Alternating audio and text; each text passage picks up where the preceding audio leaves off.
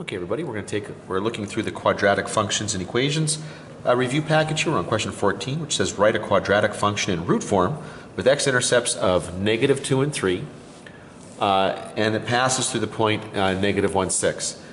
Now we're going to do this in root form, and root form looks like this. Y is equal to a times x minus r times x minus s, where r and s are both the roots or the x-intercepts of the graph here. And so I know that based on what we're being told here, that these values are -2 and 3. So x minus -2 will be x plus 2. X minus +3, which ended up being x plus 3.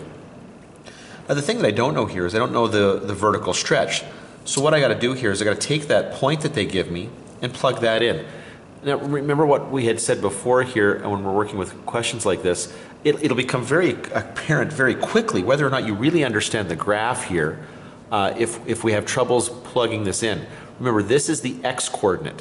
Okay, so where x shows up in the equation, that's where I'm going to put -1. This is the y coordinate. So then this will become 6 is equal to a, don't know what that is yet, okay, times -1 plus 2 times -1 minus 3. Then we just evaluate the binomials. -1 plus 2 is 1, which is nice, which basically means I'm not going to get much from that. But -1 minus 3 will be -4.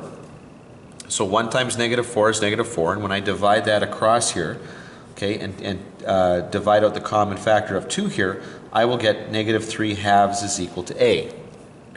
Now that's not the end of this question. I got to take it one step further here, and I got to actually write down the equation. And the equation in this case would be -3/2 x plus 2 times x minus 3.